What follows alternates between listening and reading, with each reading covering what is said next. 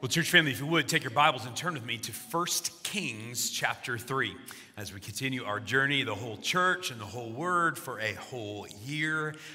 And so today we're going to look at a key transition moment in the early history of Israel. But as we get there, my kids are home for summer, got one home from college, got everybody gathered around the dinner table, and I was reminded of just those rich family conversations that happened there. And a couple of years ago, my kids were really into riddles. And so I printed out a list of the best riddles of all time, brought them home, and we had some fun with those at the dinner table. So let me give you a couple of those this morning. What grows when it eats but dies when it drinks? Fire, all right? Heard somebody say it. All right, here's one for you. What occurs once every minute, twice every moment, but not once in 1,000 years? You guys are like, it's summer, like don't do this to us, right? The letter M. How about that? Some of you, it's just occurring to you now, right? So I get it. Sunday morning, little slow on the take. It's fun to pause and think about these things, but I want you to think about this one for a minute. What's offered by many, received by few, but is invaluable? The answer is today's theme. Wisdom. And we're going to see Solomon ask of something very important of the Lord. An example, a model in this moment of Solomon's life for us to follow. We get that story in 1 Kings chapter 3. Would you stay with me in honor of God's word as we read this passage together? 1 Kings 3, beginning in verse 7. Lord my God, you have now made your servant king in my father David's place. Yet I'm just a youth with no experience in leadership. Your servant is among your people you have chosen, a people too many to be numbered or counted. So give your servant a receptive heart to judge your people and to discern between good and evil. For who is able to judge this great people of yours? Now it pleased the Lord that Solomon had requested this. So God said to him, because you have requested this and did not ask for long life or riches for yourself or the death of your enemies, but you asked discernment for yourself to administer justice, I will therefore do what you have asked.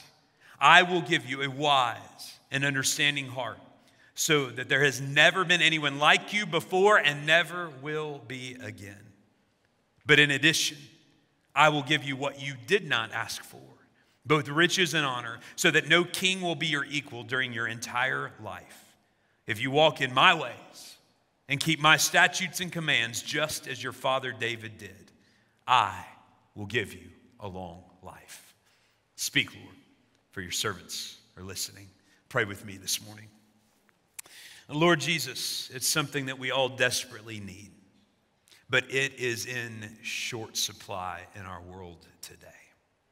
So God, would you give us wisdom to walk in your ways, to live out our witness, as we sang about just a few moments ago, that we would shine like stars in a dark world, and that we would use that light to point people to the light, whose name is Jesus. And it's in his name we pray. And all God's people said, amen. You may be seated. So as we continue in the storyline of Scripture, we remain in Act 2, God's covenant people, Scene 5, Kings and the prophets, as God continues to shape for himself a covenant people. Now, we've just spent several weeks in the life of David. Naturally, there's more narrative material about the life of David than any other person in the entire Scripture. So we get to see in depth the ups and downs of David's life. When he was obedient to the Lord, when he was attentive to the Spirit that God put in him, we got to see David do some amazing things. But we also saw David struggle at moments, just as we all struggle, even if the Spirit is in us. And this is the moment where the baton is passed from King David to his son, King Solomon. And so our first point this morning is this: walk in God's ways. David's last words to Solomon. If we go back just a couple of chapters into chapter 2, we see the ending of David's time on earth. The book of Kings opens with David. He's old and he's frail. His health is failing him, and so his oldest son, Adonijah, feels like it's his time, it's his moment to take over the kingdom. Whereas Absalom tried to kill his father, Adonijah instead just decides that he is going to ignore him completely. And so he begins a coup. The prophet Nathan and David's wife Bathsheba are the ones who alert David to this reality. And so David immediately anoints Solomon, who David predicted would be the next king of Israel, as king. In the beginning of chapter 2, he gives these words to Solomon. As the time approached for David to die, he ordered his son Solomon, "As for me, I am going the way of all the earth. Be strong and be a man, and keep your obligation to the Lord your God to walk in his ways and to keep his statutes, commands, ordinances, and decrees.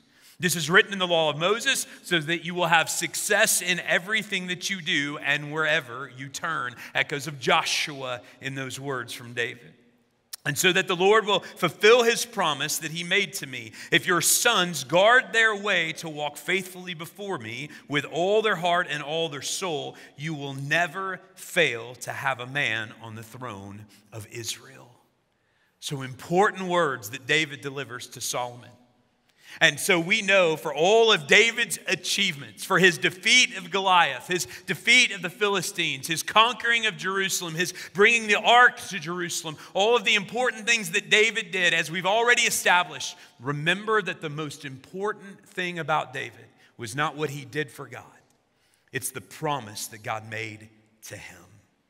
The same is true for you and me. Remember, we are not saved by making promises to God. That would be salvation by works. Instead, we're saved by grace, believing God's promises to us, what God has done for us in the gospel of Jesus Christ. And so that needs to stay front and center as we continue to think about the storyline of the Old Testament and what God has been doing and what he's going to do. And so in this moment, David points to that covenant. He says, "Solomon, God has made me a promise. Now walk in his ways." God's going to keep his promise one way or the other. There's going to be one of our descendants on the throne of Israel. The family line is going to survive, but there are many sons. There are many people that could be accomplished through. So you walk in my ways. And here's what's kind of sad and a little ironic. Right after that, David gives him a list of enemies that he wants Solomon to take out. And so a little bit like the Godfather, right? On his deathbed, David's like, "There's some unfinished business, son, that I need you to take care of." And that gives us an example of the struggle of David's heart. Remember that after David's affair with Bathsheba, that God told him, "The sword will always be with your house." And that's certainly the case. So we come to verse 10, and it says, "Then David rested with his fathers and was buried in the city of David." You can go see David's tomb to this day. I was there just about a year ago at that very site there in Jerusalem. The length of time David reigned over Israel was 40 years, 7 years in Hebron, 33 years in Jerusalem. Solomon sat on the throne of his father David, and his kingship was firmly established. And so it's fascinating, isn't it? We come to the end of great David's life, and there's little fanfare. You expect there to be a massive funeral. The Bible speaks of no such thing. Instead, David's time is simply past, and the baton passes to his son Solomon. It's a reminder to all of us that one day for us, unless the Lord comes back before, our time will come too. The baton will pass to someone else, and God's faithfulness will endure from generation to generation. And so David tells his son, walk in God's ways. But keep in mind that the big thing in focus here is that a son of David is on the throne. Step one, God made a promise. He's keeping his promise. Point two for us this morning is this. We need to seek God's wisdom. In the passage that we read, we're going to see Solomon's request. Now, what's interesting is, after David's death, Solomon indeed carries out his father's wishes. He begins kingdom building. So chapter 3 opens up with an interesting hint about how Solomon's heart, right, was divided. And so Solomon makes a marriage and a marriage alliance with Pharaoh in Egypt. Pretty fascinating. On one hand, it's a mixed bag. On one hand, the reality is Israel is now being recognized as a superpower. Egypt, worldwide superpower in that part of the world. And so Pharaoh wants an alliance with Israel, that Israel had come that far that it's now an established kingdom. Of course, God warned his people about alliances with other countries, about alliances with Egyptians in particular. And so we're going to see that play out in coming weeks. But in this moment, we see Solomon building the kingdom, doing what kings do. He goes to worship God at the high places. Now, other places in Scripture, that's going to be forbidden because that's where the pagan people worshiped, on top of mountains. But we don't have the temple yet. So it seems that this is acceptable to God in this moment. He receives Solomon's sacrifice, and then he asks Solomon a question. In verse 5, at Gibeon, the Lord appeared to Solomon in a dream at night, and God said, "Ask, what should I give you?" Our God is a gracious God. He is a giving God. But you need to understand, and I need to understand, that this is not God playing genie in a bottle, right? I'm going to grant you 3 wishes. That's not what this is about. It's about God keeping his covenant promises. Do you remember all the way back with Abraham? That the covenant, the sign of the covenant, God's promise to his people would involve 3 primary things. 1, offspring, that Israel would grow into a mighty nation. And indeed, look what's taken place. There are now millions of Israelites. They are a mighty nation recognized by other superpowers. God has kept his word about that. Number 2, they would inhabit the land. They are now firmly established in their homeland. They have Jerusalem for their capital city. God has kept that promise. What's the third part of the promise? That God would bless or be with his people in a personal way. Here we see God extending that blessing to David's son, Solomon. Solomon asked, "I want to give you what you need in order to rule your kingdom." Now we know at this point Solomon has a father-in-law named Pharaoh. And so the question for the discerning reader is, what's Solomon going to ask? Is he going to act like a Pharaoh in this moment? Is he going to ask for greater power? Is he going to ask for God to smite his enemies? Is he going to ask for riches? What is it that Solomon is going to ask for? Well, we've already read it in the text. Solomon, in verse 6, replies, "You have shown great and faithful love to your servant, my father David." Again, that word love, loving kindness. You have shown your grace. You have shown your plan to my father David. So Solomon begins at the right place, remembering what God has done for his father and the promise that he made to him. Because he walked before you in faithfulness, righteousness, and integrity, you continued this great faithful love for him by giving him a son to sit on his throne as it is today. Now, does God know these things? Of course. And God knows when we bring before him in our prayers the reality of our life and where we're at. But Solomon states this because Solomon needs to be reminded of it in this moment. Just like you and I need to remember the faithfulness, we need to rehearse the faithfulness of God, to remember what God's done to bring us to this point. And so I love Solomon's humility in this moment. Lord God, you've now made your servant king in my father's David's place. Yet I am just a youth, Solomon, probably about 20 years old at this time, with no experience in leadership. And your servant is among your people you have chosen, a people too many to be numbered or counted. Isn't that interesting? The story we looked at last week, David got in trouble. Why? Because he tried to number and count the people. Now Solomon says, I'm not going to even try, but I'm going to acknowledge that, man, there are too many for me to lead in my own wisdom, in my own strength. I'm 20 years old. I'm overwhelmed by this reality. It's easy sometimes to be overwhelmed. My predecessor, Mike Glenn, was fond of saying, if you're an inch over your head or a mile over your head, you're in over your head. It's a good statement. It's stuck with me. I feel that way sometimes myself. But the reality is it's easy for us to be overwhelmed. I read the story this week in one of the commentaries.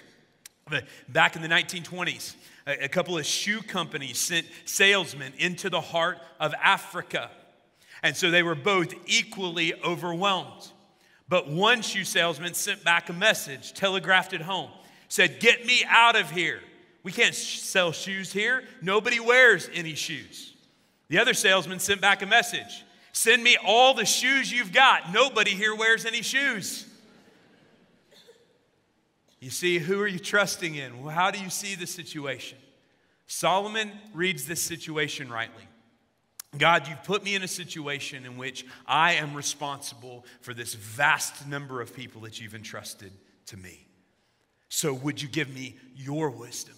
Would you give me your perspective? He asks in this passage for great discernment. He says, so give your servant a receptive heart. That word in the original language comes from the Hebrew words to hear and obey, which come from the same root word, which should be a reminder to us.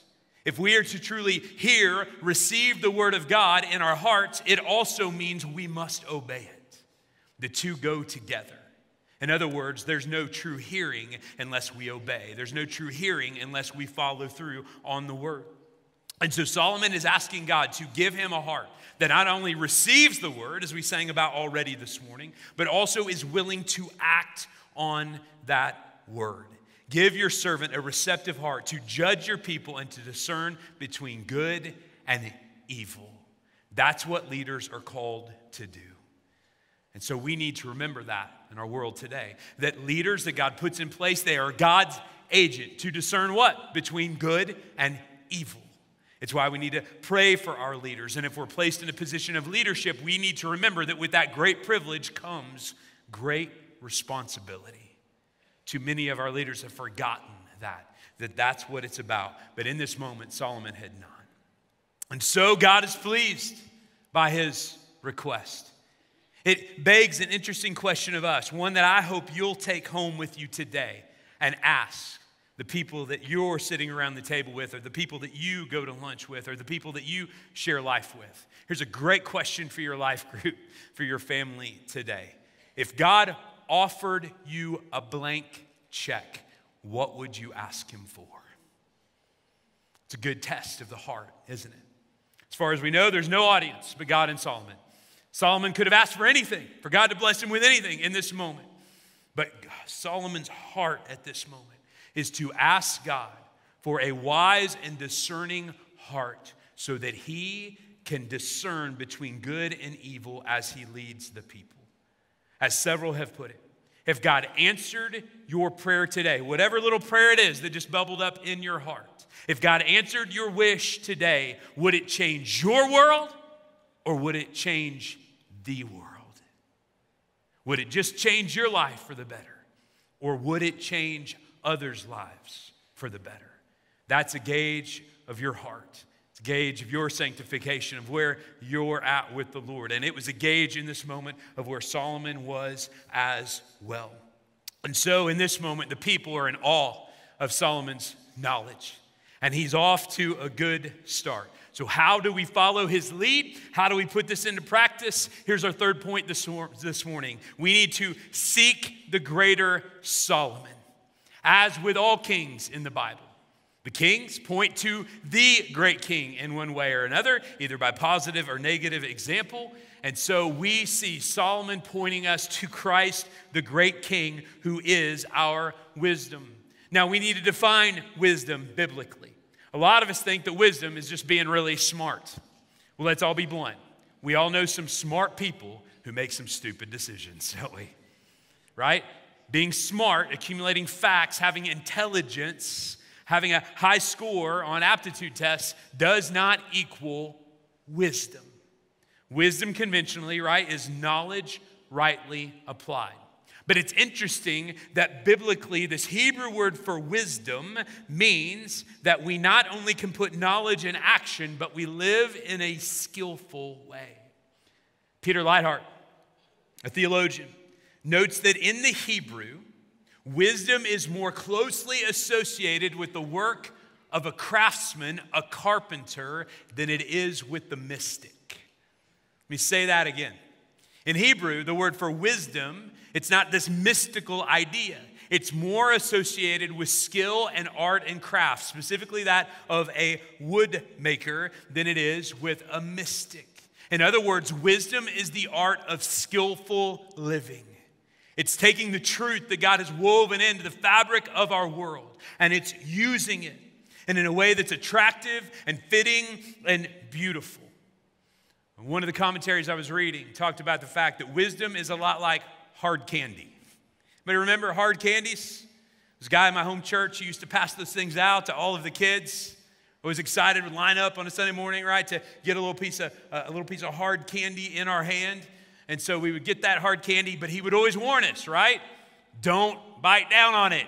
Don't chew it. Don't try to devour it. Instead, you had to do what? You had to slowly absorb it. And then its sweetness became evident. And wisdom works much the same way. It's something you have to spend time with. And the more time you spend with it, the more it's revealed to you. And so I love that commentator Tony Merida gives us several dimensions of worship, of wisdom. What is it? It begins, of course, in worship. Solomon gave us the Proverbs. We're going to look more at one of the famous Proverbs next week. But how does Proverbs begin? Proverbs chapter 1, verse 7. After the introduction, Solomon writes, "The fear of the Lord is the beginning of wisdom." All reverence, respect for God and his greatness, that is the beginning of wisdom. That verse goes on to say, fools despise wisdom and knowledge and instruction. And so, as I said a moment ago, you can be intelligent, you can be great at Trivial Pursuit, you can have more degrees on your wall than a thermometer. But if you don't have wisdom, if you don't respect the Lord, that's where you have to begin. What does it say in Matthew 6:33? Jesus instructed us, seek first the kingdom of God and his righteousness, and then everything else will be added to you as well. It comes from that same idea that we fear God first, we respect God first, we have all for him first, and then from that, everything flows. We know that the second dimension of wisdom is insight. You could say understanding. Proverbs chapter 4, verses 6 and 7 say, don't abandon wisdom, and she will watch over you. Solomon personifies wisdom in the Proverbs. Love her, and she will guard you. Wisdom is supreme, so get wisdom, and whatever else you get understanding. You see, we need to have God's eyes to see God's way, and that's what wisdom gives us. Well, where does that wisdom come from? How do we apply it? It's discernment. Discernment. We see in chapter 16 of Proverbs, verse 21, anyone with a wise heart is discerning. They know how to apply that wisdom. There's a little statement that we have tried to teach our kids so that they learn to use their words wisely. Sometimes it works, sometimes it doesn't. But it's called the 3-question rule. We teach them to ask this little statement. Does this need to be said? Question number 1. Before I open my mouth, does this need to be said? Question number 2, does this need to be said by me? Am I the one who's supposed to say this thing? Do I have the authority? Do I have the position? Do I need to be the one to communicate this? Does this need to be said by me? Question 3, right now. That's what gets us into a lot of trouble. Sometimes it's the timing, it's the moment. So we try to teach our kids to say to themselves, before I open my mouth, does this need to be said by me right now? And we've added a fourth, in this way. Because there's a right way to say things. There's a right place to communicate things. That place is not always your Facebook post or your Instagram. We have to think carefully in this day and age, right? Does this need to be said by me right now in this way? Hopefully that's a pathway towards discernment where our children begin to learn. There's a moral dimension to it as well, right? Wisdom and purity always go together in the Psalms. And there is a justice component. The wise receive prudent instruction in righteousness, justice, and integrity. And then there's the skill part, and that's putting it all together. So, I know your question, right? How do we get this? How do we pursue it? Well, it's one of my favorite verses of the Bible, James chapter 1, verse 5. Now, if any of you lacks wisdom, can I be totally transparent with you as your pastor? All the time. I'm going to the Lord saying, God, I'm raising my hand right here, right? First part of that verse, I need your wisdom. I believe in this moment, that's what Solomon was doing. This is one of Solomon's better moments as a king, showing some humility, just simply saying, God, there are things too great for me, too big for me. I lack wisdom. I'm putting my hand in the air. If any of you lacks wisdom, he should ask God. Complicated, isn't it? It's not. But what does it require? A humble heart. An acknowledgement that we don't have all the answers. Realizing that God is wiser than our search engines. That God is better than Bing. He's better than Google. And by the way, do you know what the most frequently used search engine is now? It's not Google, it's YouTube. We have an entire generation that's trying to glean all of their wisdom by YouTubing it. Sure, YouTube is great if you want to learn how to fix your car. YouTube's great if you want to learn a few facts about history. But YouTube cannot give you the wisdom that life requires. And so God says, ask. Ask. I'm a good father. I delight in answering your prayers. So ask God, who gives to all generously and ungrudgingly, and it will be given to him. But ask in faith without doubting. Ask in faith without doubting. Know that when you go to God and you ask for his wisdom, he's faithful to give it. But don't doubt him on it. And you've got to trust his word on it as well. So we ask, we study scripture, Proverbs 7:5. Solomon writes, my son, obey my words and treasure my commands. Paul tells Timothy, 2 Timothy 3:15, scripture is able to give you wisdom for salvation through faith in Christ Jesus. Now there's wisdom that matters. Wisdom that leads you to acknowledge your sin, to note how God made a way in Christ Jesus for us to be saved. We get wisdom in biblical community to come around others who can be a sounding board. Proverbs 13:20, the one who walks with the wise will become wise, but a companion of fools will suffer harm. And we walk, of course, as I've already mentioned, in humility, being teachable. Proverbs 11:2, when arrogance comes, disgrace follows, but with humility comes wisdom. But here's the greatest truth of all. Wisdom is not merely a set of principles. It's not merely a set of precepts. Brothers and sisters, wisdom has come to us in a person. And when you know Christ, you can know wisdom.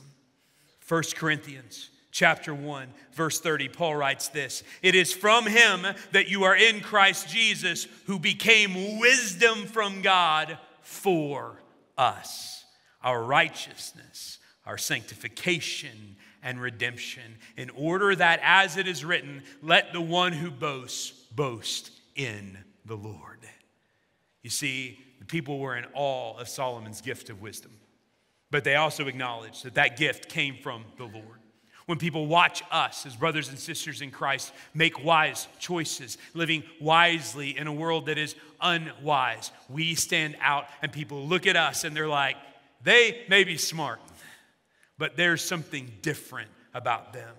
And that difference is Jesus. So here's what I want us to do this morning. Would you make your seat an altar? Would you make the place where you're at a place where you today, as James exhorts us to, ask God for the wisdom that you need? What is the one thing right now that's in front of you that you don't have an answer for? What is the one thing that you are desperate to figure out? What is the one thing that, like Solomon, makes you feel overwhelmed? God, this is too big, it's too great, I feel in over my head. I can't do this alone. And there, would you just open your hands and would you say, Lord, I'm asking today. In Christ Jesus, who is wisdom personified, that by his grace, his mercy, his power, that he would give me the discernment that I may need. Some of you have some big choices coming up. Some of you need wisdom for relationships. Some of you have a decision that's on the horizon. Whatever it is today, would you pause? And would we follow Solomon's example and saying, God, out of all the things I could ask for today, in the name of Jesus, I ask for your wisdom and your truth. Let me give you a few moments to do that right now.